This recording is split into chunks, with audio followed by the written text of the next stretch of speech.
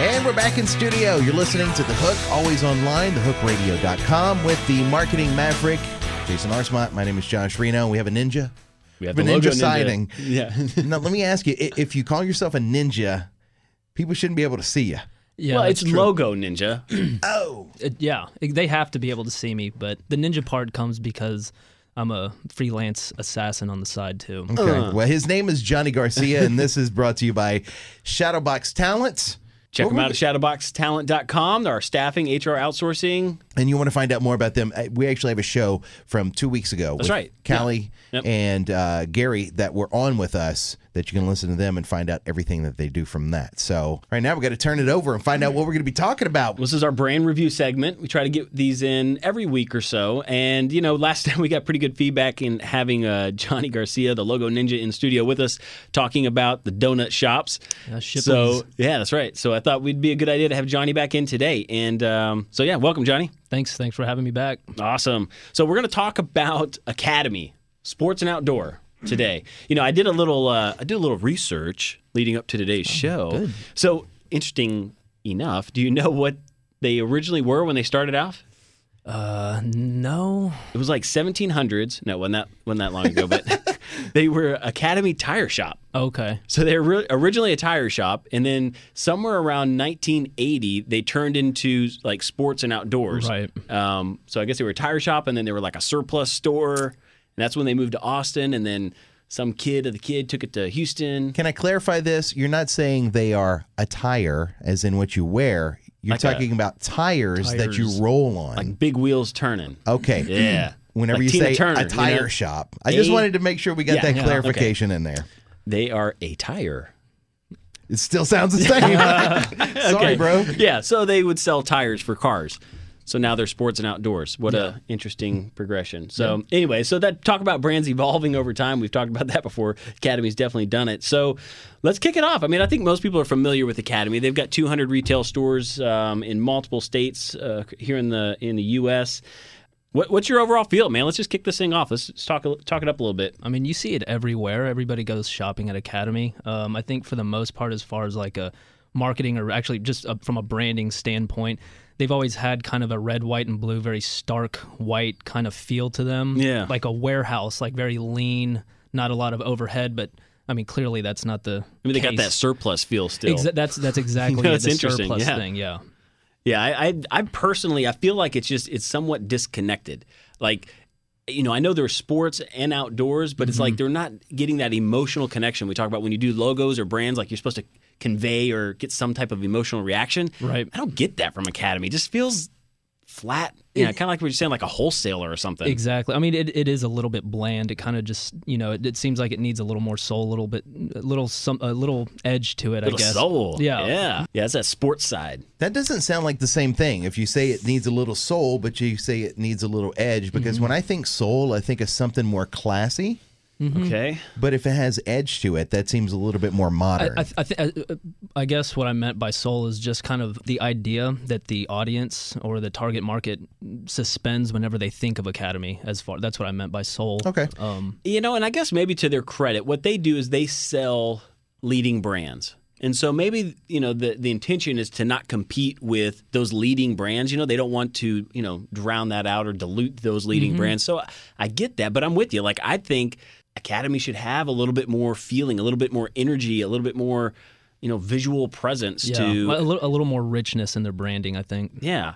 Kicking off, going to their website, which is where we start most of these brand reviews, just because I think that's a great way. And folks listening, if you're at your computer or something, go jump on, look at their website with us. Again, and I'll say this. I shop at Academy, and I love the products. I love the service. I shop there all the time. So I'm maybe a little bit more critical of the brand right now, but that's because that's my job. That's what the Maverick does. Exactly. Right? But we always talk about having that experience to every touch point. And for me, I didn't really get an experience. I don't know. What's your take from a design standpoint, John? Well, yeah. I mean, it's like you said. It's sports. It's outdoors. It's hunting, camping, apparel, and equipment. And I mean, that's a big old broad band, right? That's a broad thing of items and products or whatever. Yeah. I mean, as I think that they have a little bit they're a little bit light as far as like their branding. It's light. You almost don't get a real feeling of really camping. You don't get a really heavy sports side. It's like you said, it's like that warehouse surplus Yeah, it's thing. kind of like vanilla down. It's watered down. I think, who's their competitor? They got a big one out there. Sports Authority's one. Sports Authority, and then what's the other big count? Dick's is another one. And that has the soccer balls, the equipment. They have sporting equipment in the logo. Right. But have you seen, what do you think about their attempt to show that and what they're doing? I think Dick's and Sports Authority are a little bit richer. Sports Authority probably does a better job at tightening up the branding, and it definitely, to me, has more of a sports feel to it as far as once you go into the store and see what they have to offer, and their website and other marketing pieces as well. Dick's, the only thing I'm really, in all honesty, familiar with is their logo. It's kind of literal. I'm not a literal.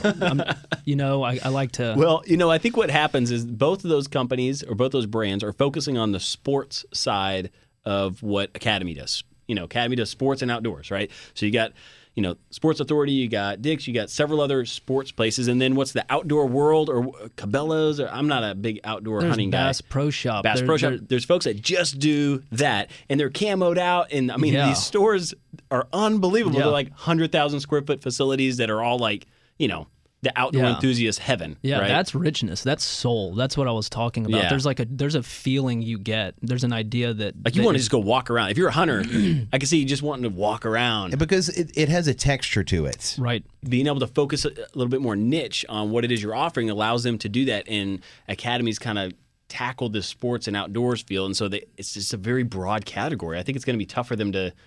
I think of them more as sports, but when you read their bio or their About Us section on their website, they talk about the outdoor enthusiast part first, which kind of surprised me. See, I don't agree with you at all. I'm only looking at this from a client aspect. As a person that uses Academy a lot, I feel like they have taken over as the Walmart of the sports and outdoors world, where they can do both. I mean, because whenever Walmart came out, what did you know Walmart for whenever they first started years ago? They didn't have groceries in there. Right. There wasn't groceries. It was just cheap prices. You could get your clothes. You could get a lot of stuff in there. And then they added the grocery part of it. How many people go grocery shopping at Walmart? That's where you know they're going to go. And it's a very bland and vanilla feel whenever you look at Walmart, but they're the guys that are making all the money. Yeah, I mean, they did juice up their branding a few years back whenever they went from kind of that stark blue Walmart typographic logo to like that popping icon thing. Yeah, with like the little star. Exactly, and it added, it made it slightly more contemporary and a little more up to date or whatever. So I mean, they have improved their branding because it was a lot more stark back in the day. And just for the record, we don't condone the use of steroids, even though Johnny says they juiced up. Yeah. Just want to put that out there. Yeah, I do. Josh, I'm down with it. God. It is interesting. So on their description of themselves, they say there that they write stuff at everyday low prices. So, I mean, maybe there's some validity there, Josh, that they are trying to be that wholesaler. They're going to put the savings into the products that they're selling rather than putting a big facade and, putting on this big show. But you know who they are. You know more than any of these other places. Well, you know who they are and what they have. So Academy obviously came into that space around 1980 and did a really good job of it. But are they losing market share? Could we say that hands down, obviously, they're losing market share to those other groups that we're talking about? I don't think so. You don't think so? Sports World or Outdoor World? What? Cabela's? I mean, these places have huge facilities with just outdoor stuff. You think they've expanded the market, or do you think they've taken some of Academy's? Well, the fact that you weren't able to recall the name right away. I'm not, but I'm not their audience. Something. I'm not the audience. I don't hunt. It doesn't matter, but you shop at Academy. Because for the sports side. Okay, but you're still shopping at Academy, right? Right. Well, okay. I said that when we entered, but they're losing market share to other folks who are doing a better job of marketing that specific category than they are. But read their tagline again. Well, low prices. Where low prices live? So when no, wait, that's that's somebody else.